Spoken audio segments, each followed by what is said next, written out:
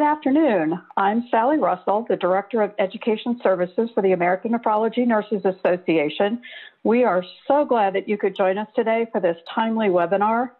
Participants in today's webinar will need to complete the Nursing Continuing Professional Development process by evaluating the webinar at the end of the session and retrieving their certificate of attendance. This process is completed online. The webinar will also be available post-live session in the ANNA online library. Before we get started, I would like to take a moment to review a few of our technical features. We would like today's webinar to be interactive, and we encourage you to submit questions to our presenter using the Questions tab on the left-hand side of your screen.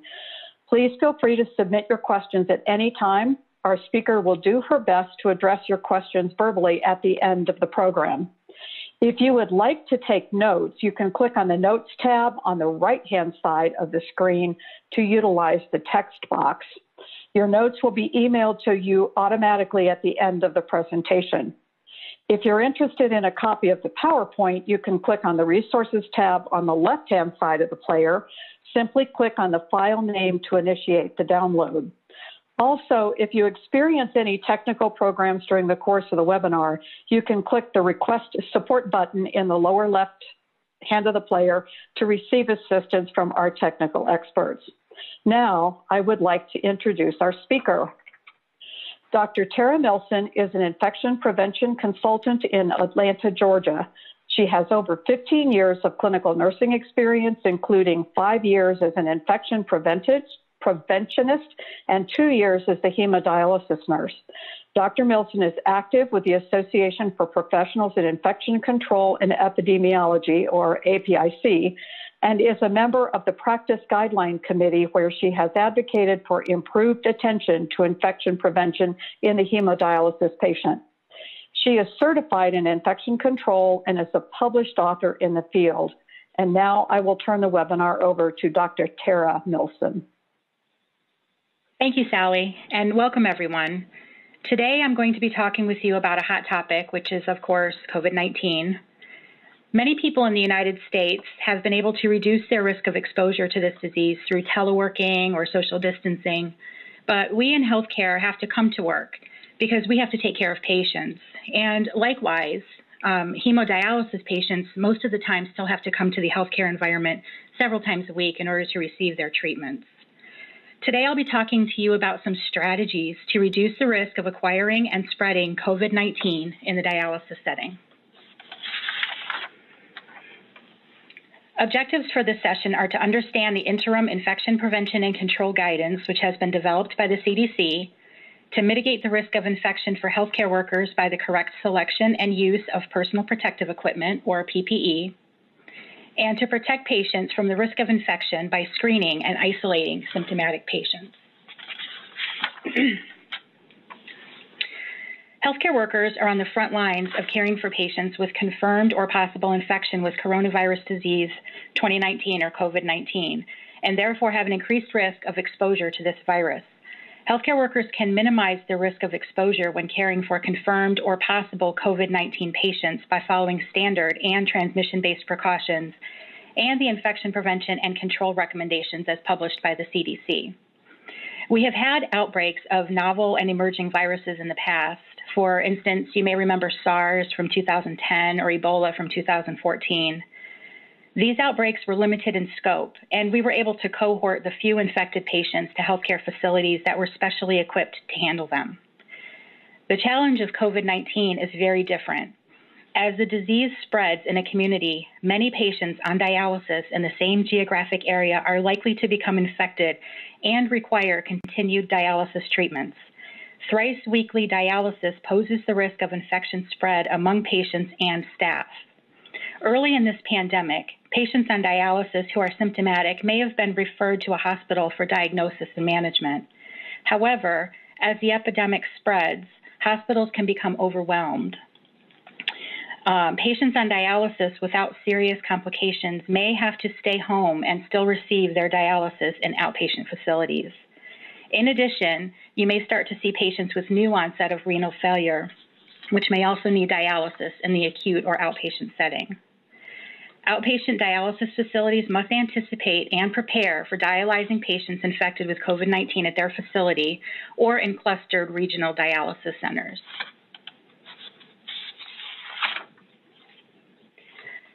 To prepare for the eventuality of dialysis patients being present in all health of COVID dialysis patients being present in all healthcare settings, and to help provide evidence-based guidance to clinicians, there are some great resources available on the CDC website to help you prepare and to keep up to date as the COVID-19 pandemic continues. I'm going to cover some of the highlights of the recommendations, which seem to generate a fair number of questions that we are seeing on the ANNA listserv.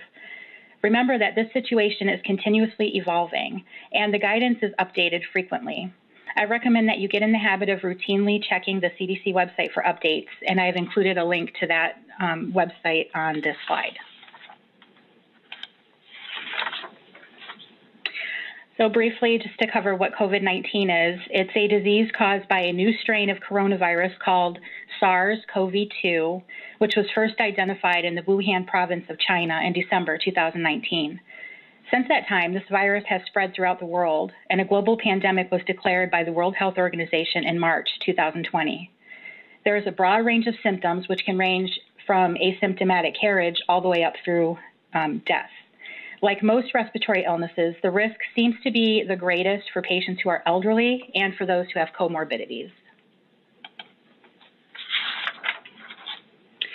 Because of the varied presentation of the disease and the high rates of asymptomatic carriage, you must be prepared to care for COVID-19 patients in your PD program, your home dialysis program, outpatient clinics, inpatient clinics, and at the bedside of critically ill patients.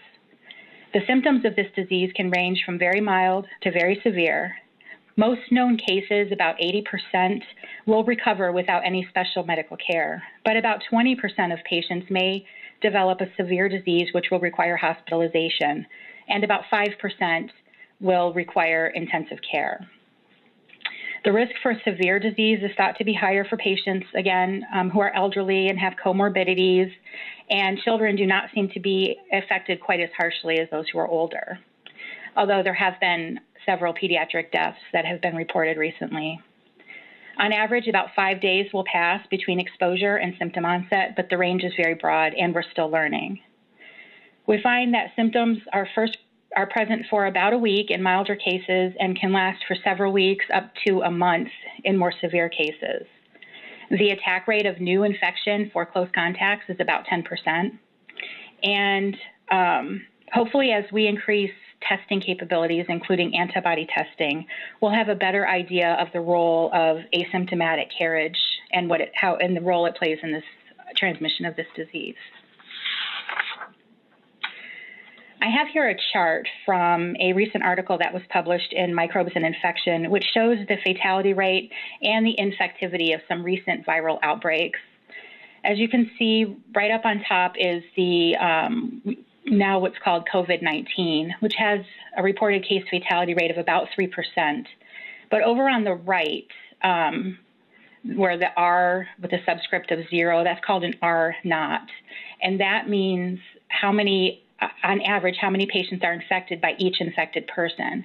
So for COVID-19, they'll infect on average between 1.4 to 5.5 other patients. And it seems to be about 2.8, and that's based on the data that we got from the Princess Diamond cruise line. Also, you might notice that the case fatality rate is about the same as the 1918 Spanish influenza pandemic that killed millions of people across the globe. So 3% may sound small, but that translates into thousands or hundreds of thousands and potentially millions of lives. This data is from an MMWR that was published at the end of March. The CDC looked at about 75,000 patients with COVID-19 in the United States who had at least one comorbidity, and the data was from February 12th through March 28th. For each of these comorbidities, they looked at the number of patients with that comorbidity that were either not hospitalized, or admitted to ICU. And what they found was that the prevalence of chronic kidney disease was only about 3% of the total study population. However, these patients were far more likely to end up in the ICU and to die with COVID-19 infection than patients with any other comorbidity. For those with chronic renal disease, almost 28% would end up in ICU with a severe illness or death, whereas the next highest group was cardiovascular disease, where 21% of those patients would end up in ICU.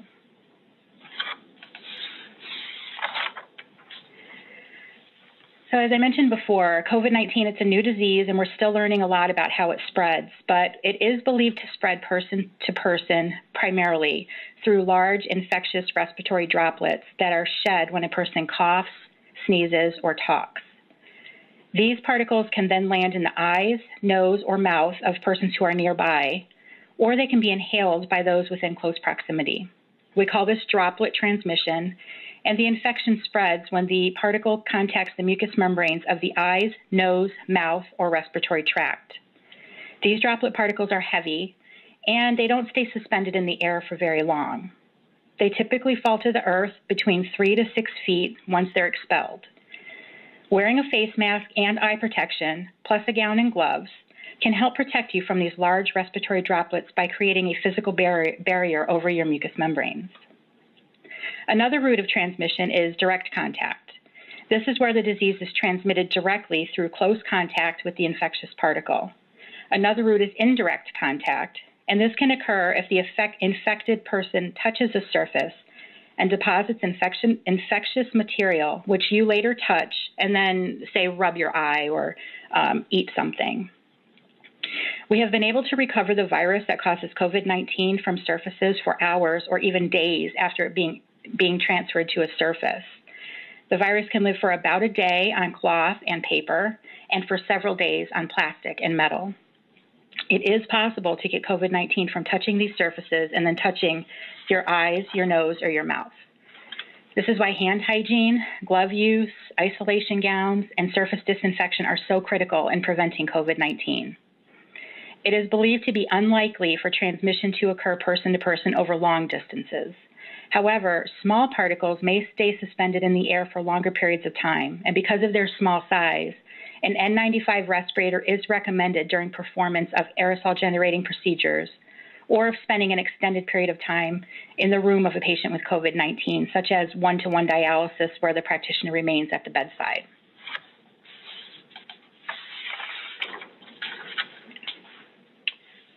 Unrecognized asymptomatic and pre-symptomatic infections likely contribute to transmission in dialysis and other healthcare settings. Source control, which involves having the infected person wear a cloth face covering or a face mask over their mouth and nose to contain their respiratory secretions, might help to reduce the risk of transmission of SARS-CoV-2 from both symptomatic and asymptomatic people. The role of the mask is to prevent the wearer from expelling respiratory droplets when they talk, cough, or sneeze, especially cloth masks. These droplets are contained within the fibers of the mask so that others can't breathe them in. There is not as much protection for the wearer when they're breathing in, and that is why it's crucial that all parties wear a mask.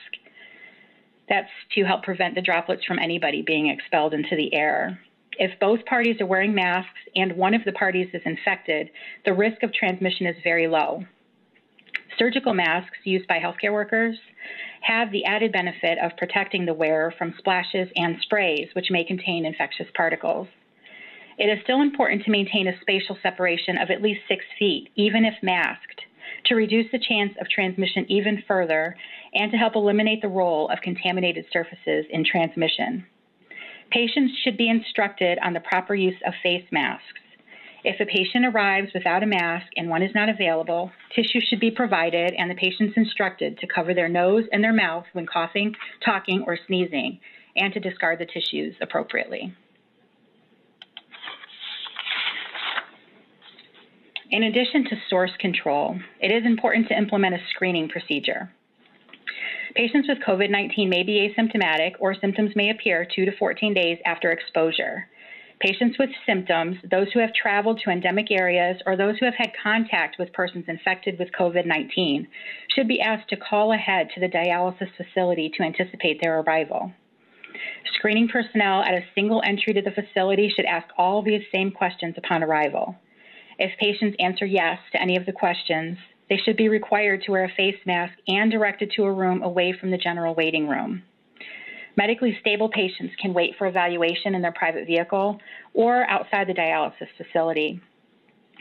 Because testing kits for confirming COVID-19 have been slow to disperse, and test results can also take several days, patients with fever, new cough, or dyspnea should be treated as though they had COVID-19.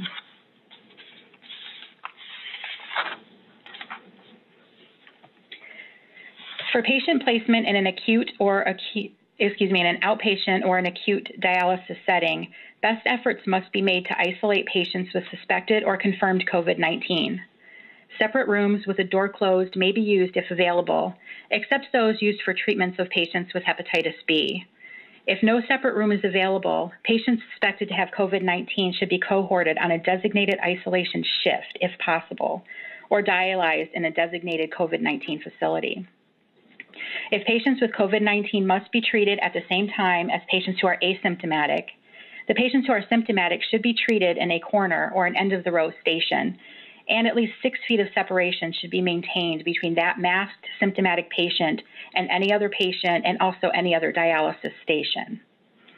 The CDC guidance does not currently recommend that patients infected with COVID-19 be treated in an airborne infection isolation room.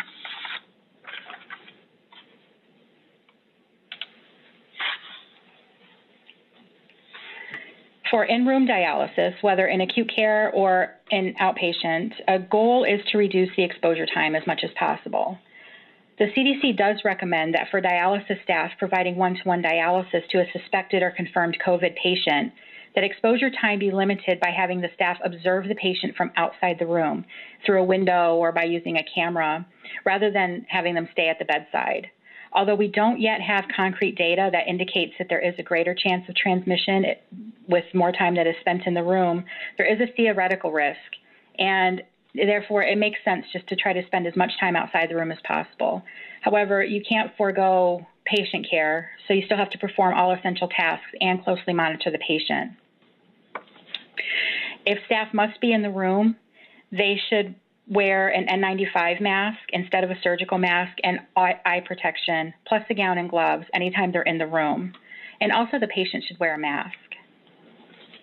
Staff should be very meticulous about hand hygiene, change the gloves frequently, and disinfect anything that they touch or that comes out of the patient room. And facilities might want to consider adopting some sort of contingency plan to mitigate the possible risk of increased exposure time to a COVID-19 patient. One of the strategies we're using in my facility is cohorting dialysis patients to one section of an acute care floor, and then one dialysis nurse will take care of 2 or 3 patients and observe them through their glass doors.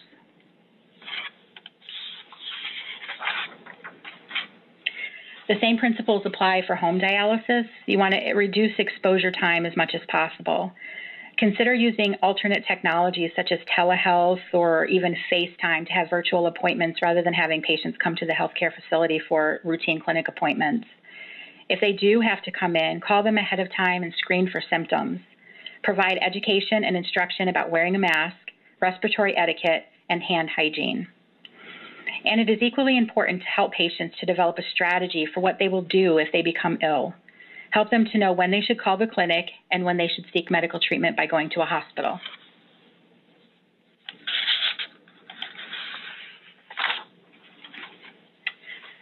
Personal protective equipment, or PPE, is used to mitigate the risk of exposure to potentially infectious material in healthcare.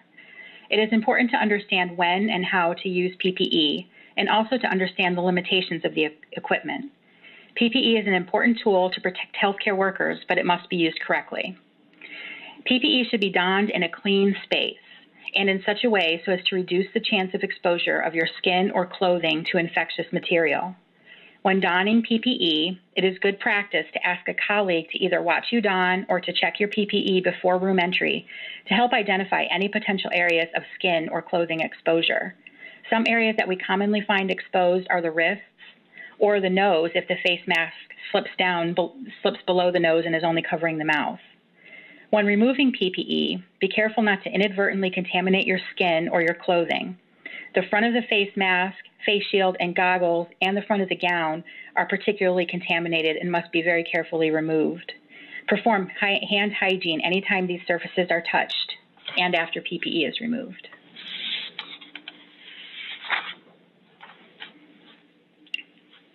The risk of acquiring COVID-19 when correctly wearing PPE is low.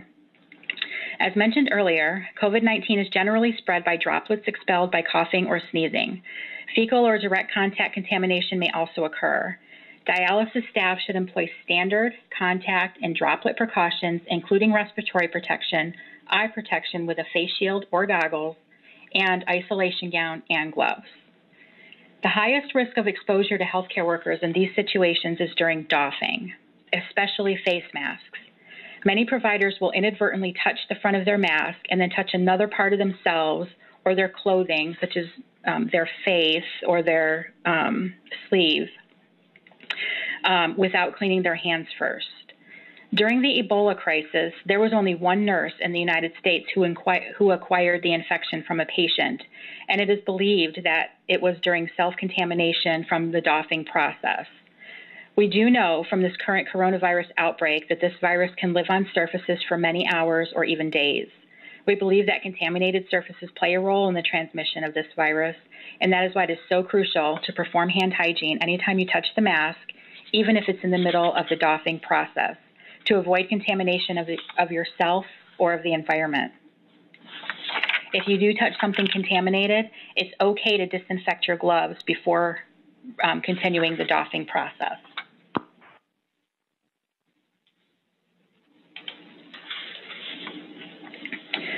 Of course, one of the most important steps in preventing the spread of any infection is hand hygiene. Healthcare workers should perform hand hygiene before and after all patient contact, after contact with potentially infectious material, and before putting on and after removing PPE, including gloves. Hand hygiene after removing PPE is particularly important to remove any pathogens that might have been transferred to bare hands during the removal process.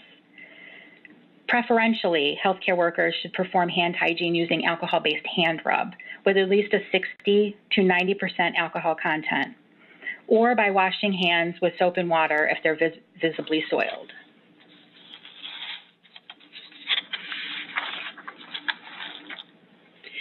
Face masks, also known as surgical masks or procedure masks in healthcare, are used to protect the mucous membranes of your nose, mouth, and respiratory tract from the organisms present in large droplets that are typically expelled when a patient coughs, sneezes, or talks. Respirators, or N95 masks, are used to protect the mucous membranes as well from organisms present in large and also very small airborne particles that are typically expelled during an aerosol-generating procedure such as intubation or open suction. Initially, the CDC advised the use of N95 fitted masks as standard procedure in caring for patients with dangerous pathogens such as tuberculosis, but also it was initially recommended for COVID-19 as well. However, in the current environment of pandemic viral infection, standard surgical face masks are an acceptable alternative to N95 masks if they're not available. These respirators should be prioritized for procedures that are likely to generate airborne particles, such as I mentioned, suctioning or intubation, especially if you're at the bedside of somebody who's critically ill, or if you're going to be spending a large amount of time in a patient's room.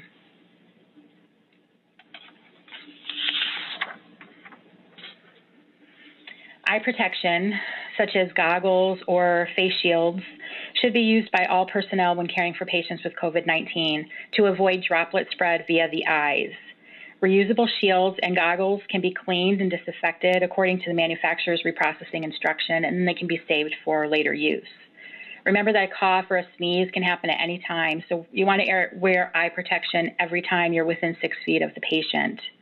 And remember that personal glasses are not PPE. They do not protect the side of your eyes, and contact lenses in particular might even increase the risk of transmission just because you have to touch your eye to put them in.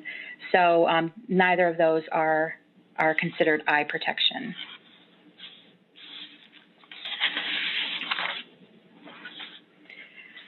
Isolation gowns.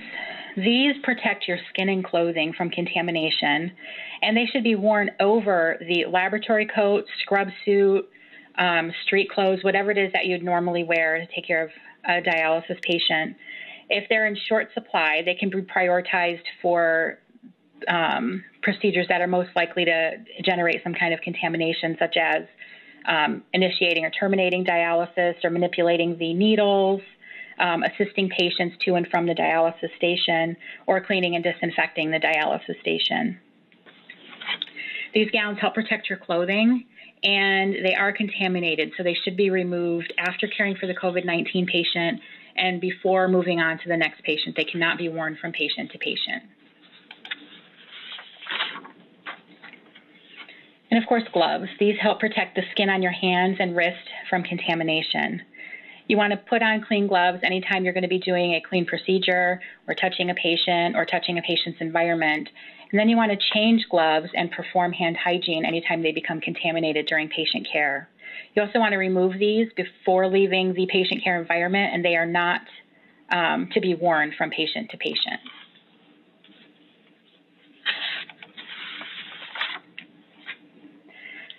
So altogether, this is what PPE should look like on a healthcare worker preparing to care for a patient with COVID-19.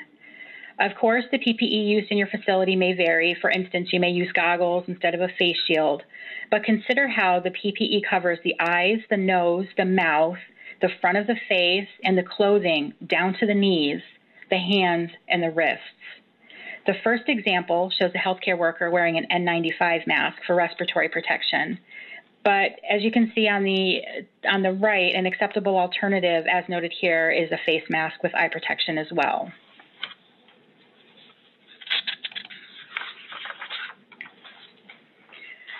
As part of initial and annual competency, staff should receive training on how to properly don and doff PPE, and also how to properly disinfect or dispose of PPE. I have the steps listed here, which I've taken directly from the CDC website, and they have some very nice posters that you can print out and you can display on your unit.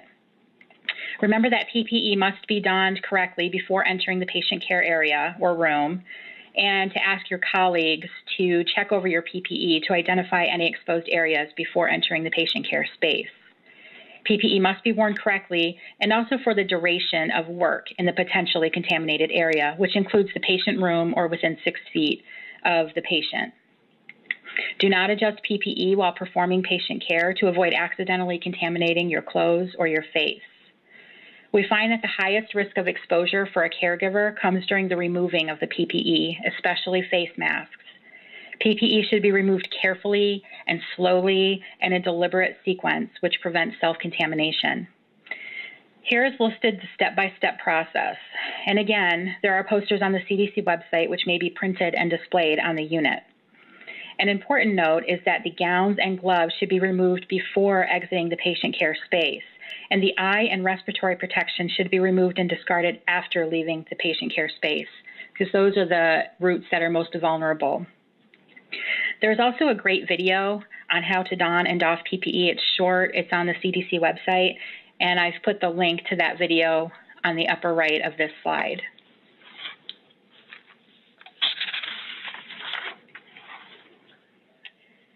Because PPE likely will need to be deployed for many weeks or months in this current pandemic, care must be taken to establish policies that will not exhaust available supplies of these precious resources.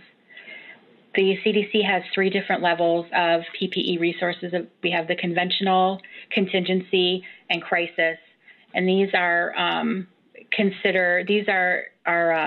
based on how many shortages there are for PPE. Right now, most facilities are operating on either a contingency or a crisis basis because we do have shortages of N95 masks, surgical masks, and even isolation gowns in a lot of areas. Many facilities, in conjunction with external partners, health departments and others, should work together to create strategies to extend the availability of PPE supplies to ensure that they're available, especially for high-risk situations such as the critically ill bedside one-to-one care. Some facilities may employ extended use, and this means that the healthcare worker only removes the gown and the gloves and performs hand hygiene between patients while continuing to wear the same face mask and eye protection from patient to patient. Healthcare workers must take care not to touch their face mask or eye protection, and if they do, to perform hand hygiene. Remove it when soiled and when leaving the unit. Another strategy might be reuse. In times of severe shortage, it may become necessary to reuse face masks, respirators, and eye protection. Ensure that these items are stored in a breathable container, such as a plastic bag, or hung to dry after disinfection. Items are considered contaminated even after disinfection, and they must be handled as such with gloves and hand hygiene.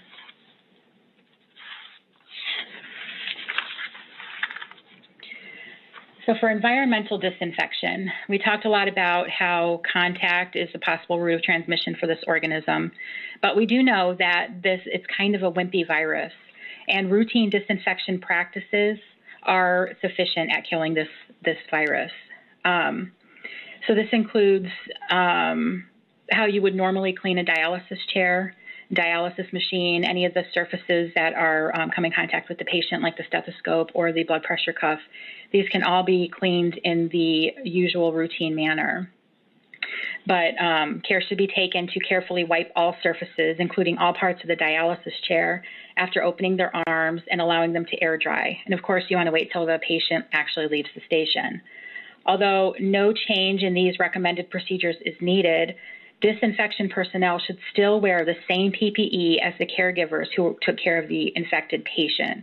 So if you have a separate environmental services person who does your cleaning, they should wear the same PPE that you would wear to take care of that patient. So the gown, the face mask, the eye protection.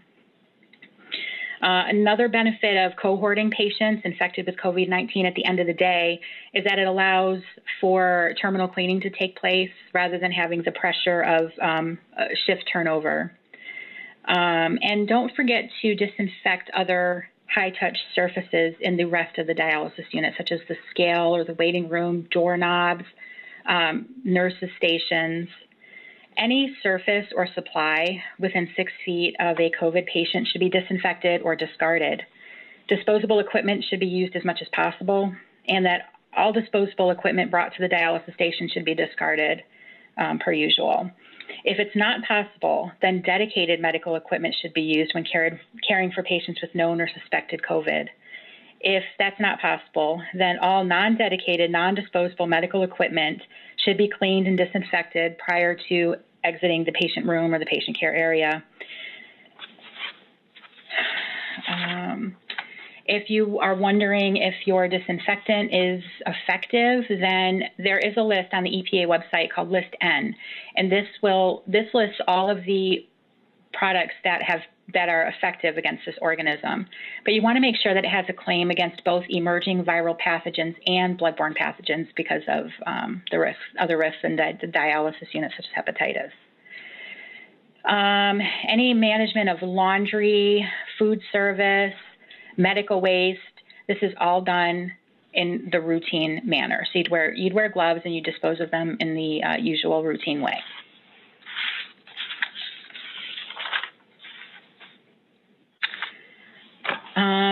So finally, I wanted to ask if your facility is ready to take care of one or more COVID-19 patients for up to several weeks per patient, depending on how long they're sick. This checklist was recently released by the CDC, and I encourage every facility to use this to identify their readiness. It is about 5 pages long, and it will give you some ideas of where to focus your readiness activities.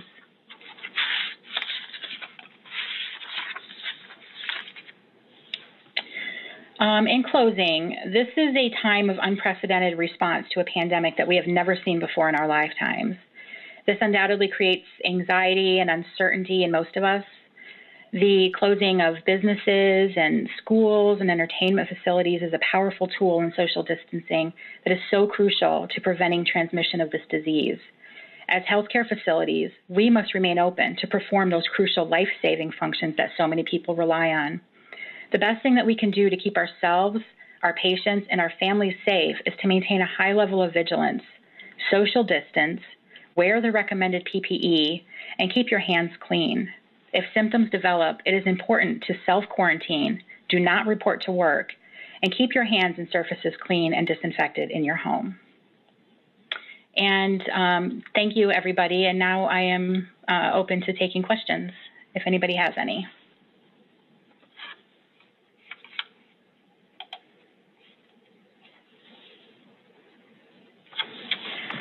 Okay.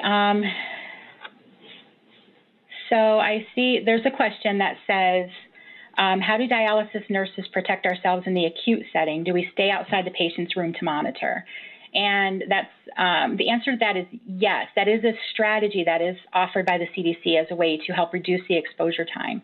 However, it may not be appropriate in all clinical scenarios. There might be patients who have to have one-to-one bedside nursing. So if you are able to monitor the patient from outside the room, either through a window or a door or a camera, then it's advisable to do so. Another question is about face shields with foam at the forehead being acceptable in the dialysis clinic. I am not aware of that being unacceptable for use in dialysis. I can see where there's some concern that foam might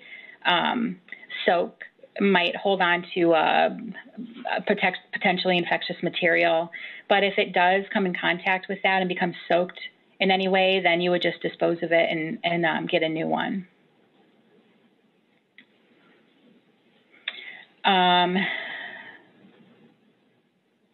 Let's see, should COVID positive patients also wear N95 masks? And the answer to that is no. The N95 mask is only of benefit to the wearer. So if a patient puts on an N95 mask, that is not going to make them any less able to generate droplets that they will expel. And the major reason for that is because it's not fit tested.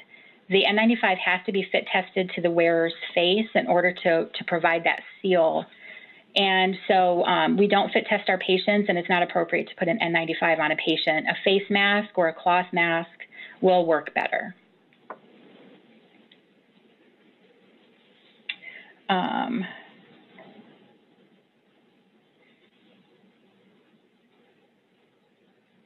Let's see. Is it safe to reuse PPE, such as disposable gowns, if there is a shortage? It would be difficult to doff disposable gowns safely by pulling it over your head. Right. So it is safe to reuse some PPE if there's a shortage, but disposable gowns are not one of them. It's safe to reuse PPE that can be disinfected or that doesn't come in contact with the patient. So for instance, you might reuse a mask, but the mask does not come in contact with the patient. You might reuse a face shield or goggles because those can be disinfected, but a disposable gown cannot be disinfected. So it's not safe to wear that from patient to patient, and definitely never gloves.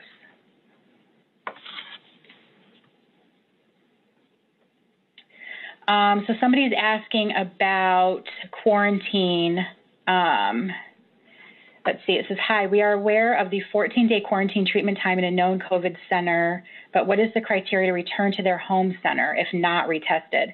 So the CDC criteria right now is that they have 7 days from the time that they were first diagnosed. There has to be at least 7 days, and then they have to have 3 days where their symptoms are improving or improved and fever-free without the use of a fever-reducing medication. That's going to vary from facility to facility, so I would encourage you to have a written policy so that you can, it'll be easier to follow and there's a standardized way. Somebody says, you mentioned that your nurse cares for 3 patients at a time. Are these patients at a separate room or are they all in the same space?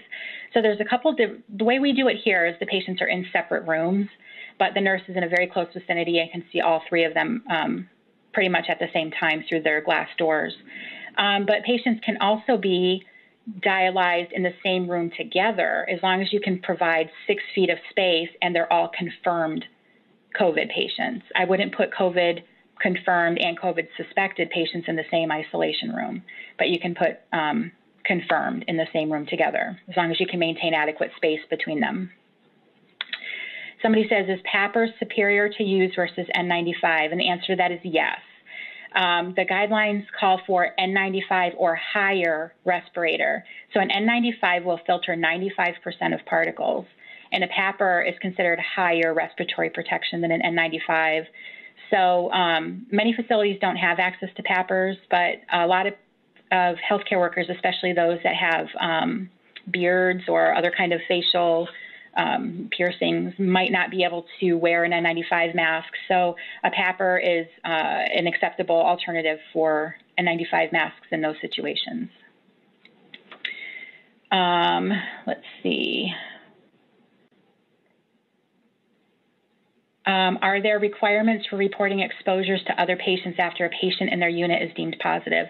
This is going to vary from state to state. I would contact your health department if you have questions about this, because your state may have a requirement and it may not. In our facility, initially we were informing patients when there were exposures, but now because it's so endemic in our area, we pretty much consider all people exposed, so we do not make individual notifications anymore.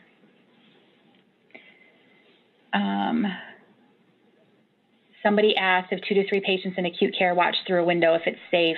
Again, this is going to depend on the clinical picture of each of those patients.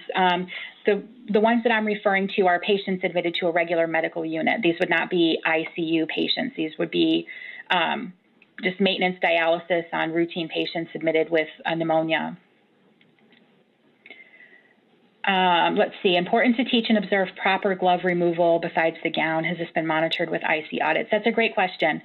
It is really important to monitor, audit all doffing. If you're not familiar with the tools available on the Making Dialysis Safe for Patients Coalition website, they have some audit tools that include the donning and doffing of PPE, and that's one of those areas that you can audit. Let's see, somebody asked about shoe covers and head covers. So we have a lot of staff that wear both of those. I think it provides a level of a feeling of protection, or it eases some anxiety, but there is zero evidence that those are effective at preventing transmission of this virus. Just yesterday, IDSA, the Infectious Disease Society of America, just released some infection control guidelines about COVID-19, and they did not address head coverings, but they did address shoe covers, and they had done a literature search, and they came to the same conclusion that there is zero evidence that those are effective. But if it makes your staff feel better and, you know, it's something that you have easy access to, then go ahead and provide it. Okay, I work at the Access Center, and we have all PPE plus shoe covers and surgical caps. Do these extra materials add precautions or no different? So as I just mentioned, shoe covers and the surgical caps don't provide an extra level of protection, except maybe psychological safety. And one other thing that I wanted to mention is that when you add more PPE on, or you use it in a way that it's not intended to be used, you actually can increase the risk of contamination. Because if somebody is taking off, for instance, their hair covering, and their hands are dirty, and then they touch their hair, and their hair touches their face and gets in their eye, I mean, you can just see how that could potentially spread infection that way. It's better to have their hair tied back and not to add anything else to the PPE. How do you avoid contamination from masks when they are reused multiple times? The surfaces are contaminated, but it is virtually impossible not to handle them between uses. That's a great question, and you're absolutely right. The CDC website has the donning and doffing checklist that I mentioned earlier, and there are some techniques on there about how to safely remove the masks. You want to touch the straps, don't want to touch the front. If you do touch the front, then you want to disinfect your hands using the alcohol-based hand rub or gloves, and hang them to dry. But you're right, they are contaminated if you're going to be reusing them. So just keep that in mind when you put them back on, that if you do happen to touch the front, that you have to disinfect your hands. So somebody says, how do you best preserve a gown or a mask for reuse if you have a limited supply? I would not reuse a gown for a COVID-19 patient.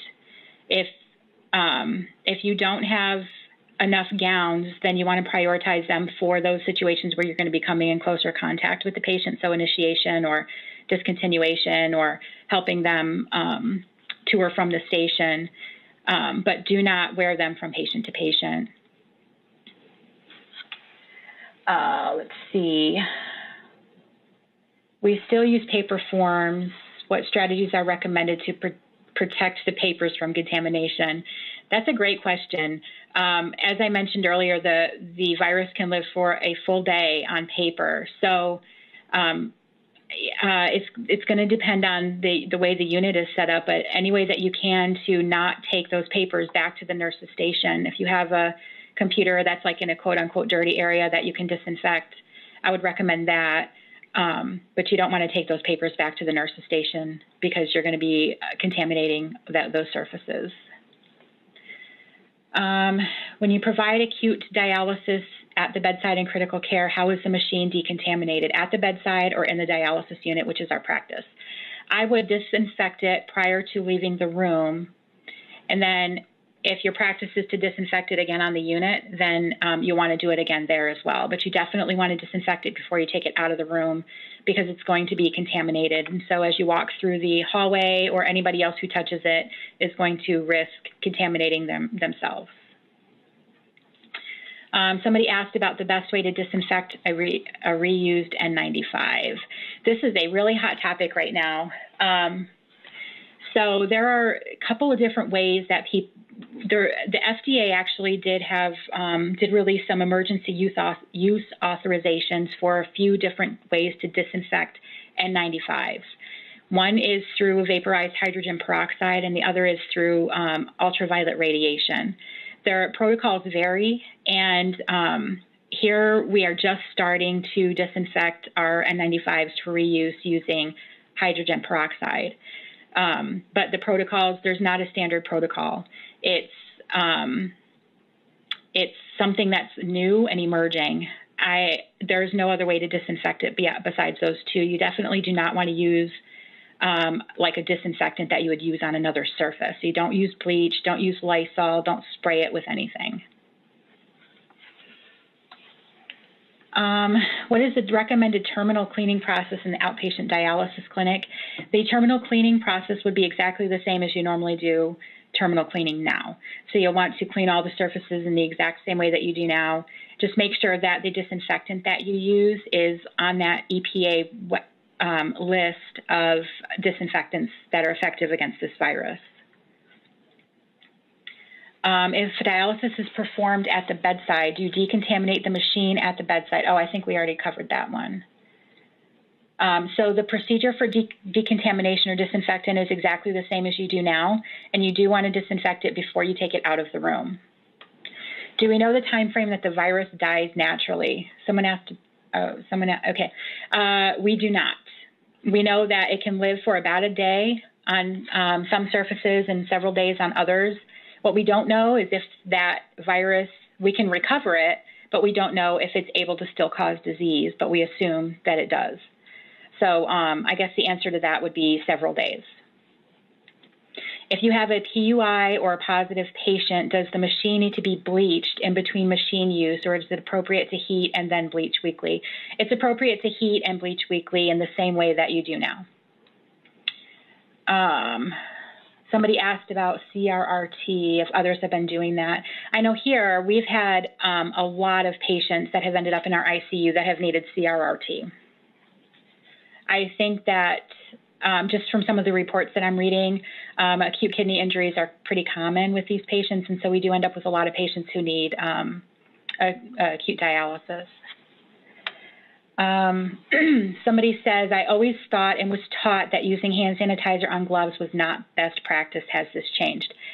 You are absolutely right. It is not best practice to do that. However, if your gloves become contaminated during the doffing process only, then it is appropriate to decontaminate them just to prevent any further transmission of that virus. You definitely do not want to decontaminate your gloves during patient care. So that is not a strategy to use during patient care. But as you're doffing your PPE, it is appropriate to do that if they become contaminated. During Ebola, it was actually part of the routine of doffing, was every time you took a piece of PPE off, you would decontaminate your hands with alcohol hand rub. So in certain situations, it is appropriate, but not routinely. So what is your take on how staff deal with COVID negative patients but have many clinical symptoms like coughing or fever? So this is a tricky one because This is a new disease. The tests that we've developed are also new. They haven't been on the market long enough to even appropriately validate. We don't know what the exact sensitivity is. We don't really know what the false negative rate is. So we have patients here that we might test.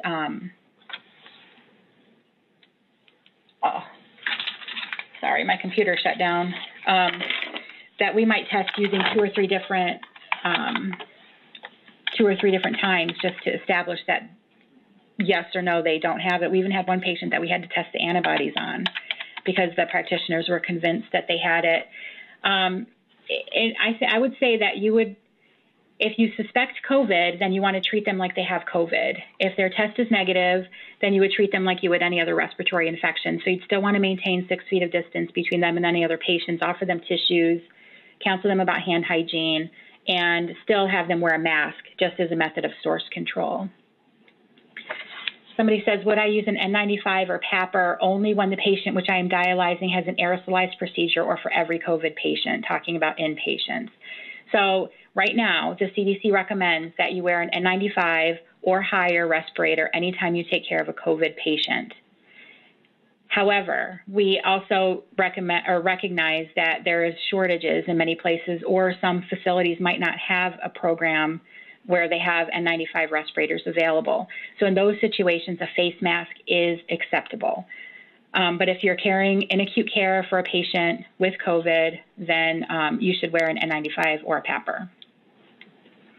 How do we do social distancing in the in-center dialysis? Our patients sit closer than 6 feet. They do wear masks while in the center. So I am unclear about if that's while they're being dialyzed or if that's in the waiting room. But I saw one waiting room here that turned every other chair backwards. And that kind of promoted that space so that people couldn't sit directly next to each other without flipping the whole chair around, but most people didn't do that. If it's in center, then you definitely would want to get some kind of a barrier in between those patients, curtain or something that's in between those patients just to create a barrier. Somebody's asking about widespread testing of healthcare workers. Hearing what is available now for testing is highly variable for accuracy. So that's true. Right now, I don't believe that there's any recommendation that healthcare workers just be routinely screened, but definitely if they have symptoms or some kind of exposure, then you'd want to consider screening your healthcare workers.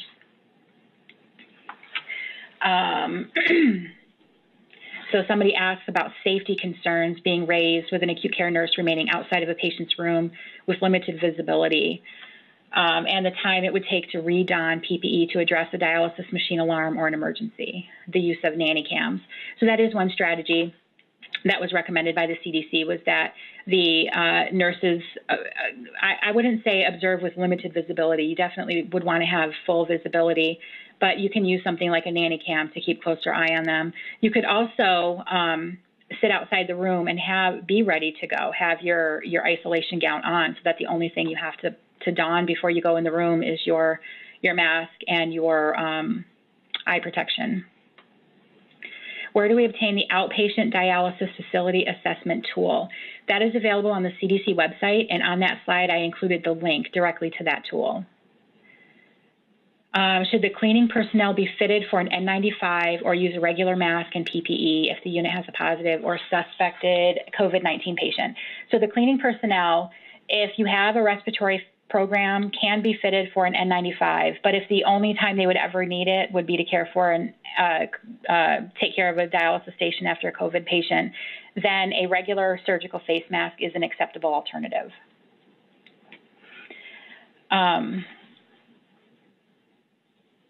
Let's see, do you have any further recommendations for long-term care or rehab patients coming to outpatient units other than universal screening we are currently performing prior to entering the facility? Includes wearing a mask during treatment. No, that should be adequate. That should help you identify anybody that you think might have COVID, and also have that source control or help to reduce the amount of droplets that they're able to expel. What is the recommendation for CPR in clinic? That's a great question. I cannot comment on that. As far as I know, The CPR recommendation remains the same. You would still perform CPR, but intubation would be an aerosol generating procedure. So there's something to think about with that, because you want to make sure anybody in the vicinity would have an N95 mask on.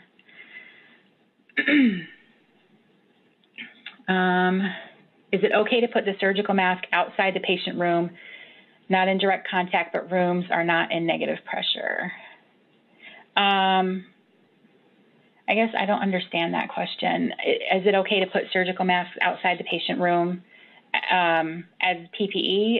Yes, that's fine. Did you mention we are to wear double gloves? It looked like single in the steps removal. Double gloves are a strategy that some people use. There's not data for or against it. That was also addressed in those recent IDSA guidelines that came out over the weekend. Again, showing there's not really a benefit. So you can if you want to, but you lose some dexterity when you do so. And it doesn't really provide a better barrier than one set of gloves. Somebody asks what a PAPR is. So a PAPR stands for a positive air purifying respirator. And so this is something, it's like a hood that you wear over your head. It covers your face down to your neck. And it's connected to a battery pack that provides fresh, continuous air that's filtered, and it's a positive pressure. So the air goes into the hood and then out the side of the hood, and it protects your respiratory systems because nothing can get in through the front of the hood. It can only get in through the filter pack. It's an alternative to N95 respirators.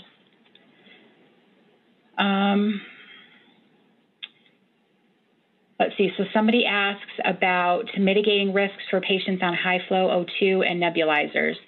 High-flow O2 is not considered an aerosol-generating procedure, but BiPAP, CPAP, and nebulizers are.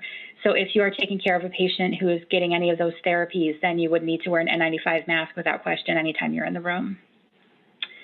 How to doff PPE if there's no double door in the patient's room?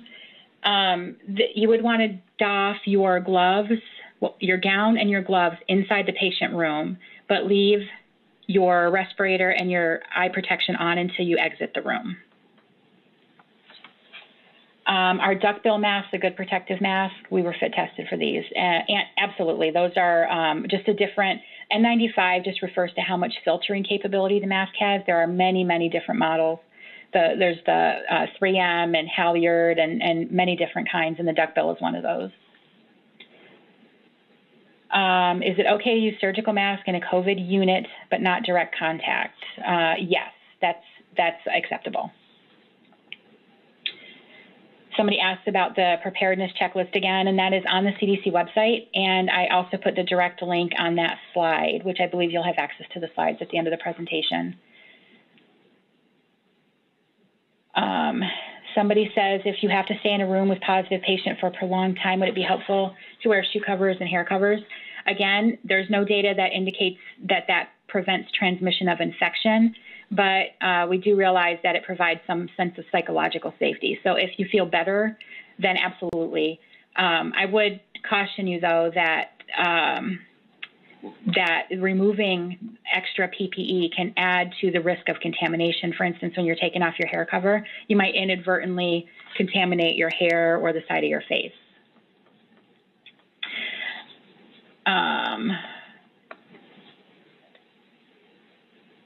So how do you suggest the psychological challenge or burden that the pandemic is or may cause among our chronic care patients? Or is there any coping strategies that you can share? That's a great question. Definitely, I think mental health is something that that is going to become increasingly important as this pandemic goes on and social isolation goes on for patients and for healthcare workers. I know that on the CDC website, they do have some patient education that's really helpful. I think at least opening up that conversation. Patients are scared and they don't have the same level of information that we do as healthcare workers, and maybe they don't understand in the same way that we do. And they see things on the news and they're scared. And so even if you don't have the answers, I think just having that conversation with them, acknowledging that, and then providing them the education that we do have available can help to ease some of their worries. Is there a recommended disinfectant for cleaning the stations? And the answer is no. There is a list that you can refer to on the EPA website, List N, that is all the available ones, but the bleach that is commonly used is effective. So somebody asks about hand washing versus alcohol for hand hygiene. Can you provide a rationale? So alcohol-based hand rub is preferred for hand hygiene for most organisms, excluding C. diff. So that includes this organism. You should use an alcohol-based hand rub. And the reason why is because it's immediately effective and immediately kills the virus. Hand washing, on the other hand, does not kill the virus, and it does not kill most organisms. The way that it works is through the friction and the water. It physically removes the organism from your hand. So that is only as effective as the person who is washing their hands is. If they can scrub in all the areas, do it for 20 seconds, get all the surfaces, and then rinse it effectively, then you can rinse the virus away. So that's why alcohol-based hand rub is the preferred method, because it actually works directly on the virus, directly on your hands. If the patient is provided a mask, can the patient reuse the mask for the next treatment in an outpatient setting? And the answer is absolutely. We actually do that in our outpatient dialysis clinic. We save the mask and we put it in a paper bag, and every week they get a new one. But every time they come to the clinic, they reuse that same mask. Let's see. There are many variations of N95 masks, including 3M masks with a vent in place. Are they just as efficient as the green N95? Also, what if you can still smell through the mask? Are they okay? So the answer to that is yes. If they have the N95 rating on the front and it says NIOSH approved, then it will remove 95% of airborne particles of what you breathe. If you can still smell through it, that's not an indication that it's not working. Somebody asks about using an N95 for only 12 hours, and the CDC does not limit the length of time for an N95 use. That's not well studied. It's going to really depend on how you're using it. If it comes into contact with a lot of wet items, if the integrity is somehow in jeopardy, then it won't last 12 hours. But there's a lot of industries where, like construction or manufacturing, where they wear those N95 respirators for an entire 12-hour shift without any problems. So it can be worn for 12 hours. Somebody asked if it's possible to disinfect a standard face mask with elastic over ears for reuse, and the answer is yes. The contaminated portion is the front, the plastic that's directly in front of the patient. So that's the portion that needs to be disinfected. The elastic that's over the ears also needs to be disinfected, but there's no risk of transmission with that once it's disinfected. Okay, somebody wants to know about what study we can read that proves that disinfection of N95 masks is effective. And unfortunately, we do not have that data. This is a brand new strategy to a brand new problem that we never really had before. We have always had adequate supplies of PPE, but we haven't had a pandemic like this, in 100 years. So this is a new strategy.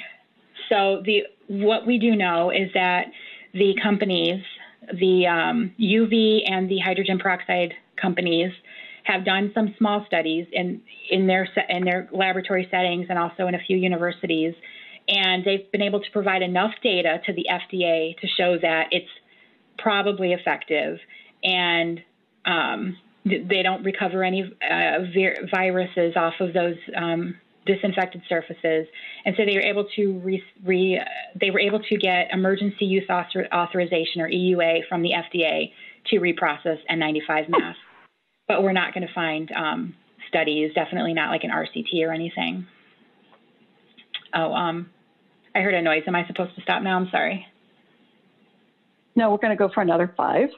Okay. Is it necessary to clean floors also? Yes. As part of your terminal cleaning, you should definitely clean the floors too.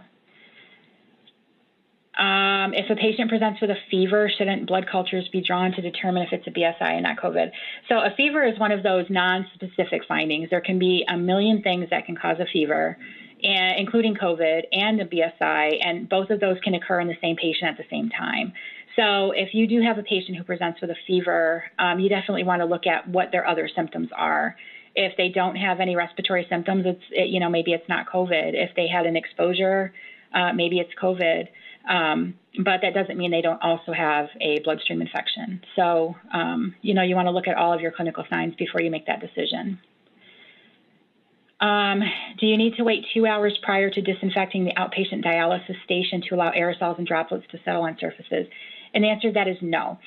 If they happen to be in an airborne isolation room under negative pressure undergoing aerosol generating procedures, there is a time for that before you disinfect. But in a regular dialysis unit, no, you don't have to wait any particular amount of time before you disinfect, because most of what they're expelling are those large droplets that fall to the floor within a few seconds. They're not producing aerosols.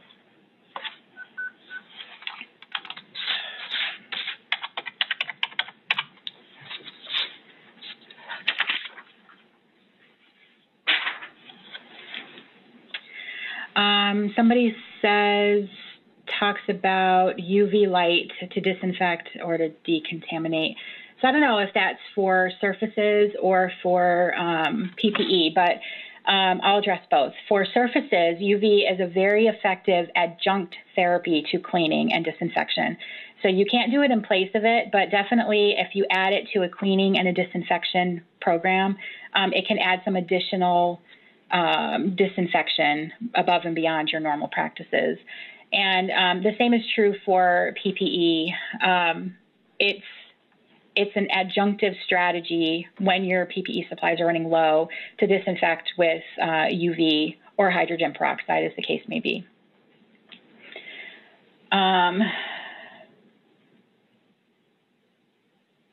Let's see. Somebody is asking about, prior to cannulating a graft or fistula, we clean our gloves or fingertip chlorhexidine sponge used previously on the patient's fistula area. One nurse would use sanitizer gel on her gloves. Is this a problem? Let's see. I guess I can't really comment on that. Sanitizer is not really intended to be used as a skin antiseptic on gloves. I guess I can't comment on that. I'm sorry.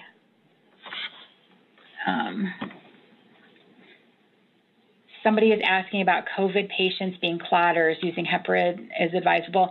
So this flushing normal saline will make us go into the patient's room often. So that's a clinical decision. I can't advise on that. It's funny that you mentioned the clotting, though, because this is something that's emerging now, is that we think that a lot of patients with COVID actually end up with a problem with clotting. So more to come, I'm sure, on that, but that's something that you'll have to talk to their nephrologist about.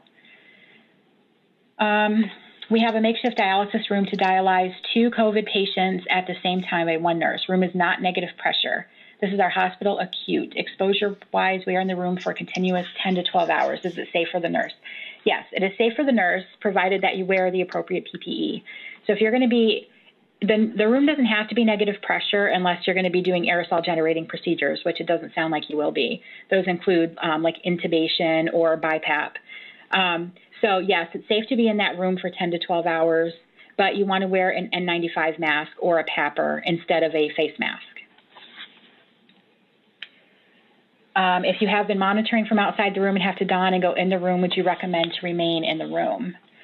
That depends on what's going on. If you just have to go in to, bring them some tissues or cover them up or something, then no, you don't have to stay in. But if you're going in and out continuously, then yes, it's better to stay in, because you want to minimize the number of possible contaminations through doffing your PPE.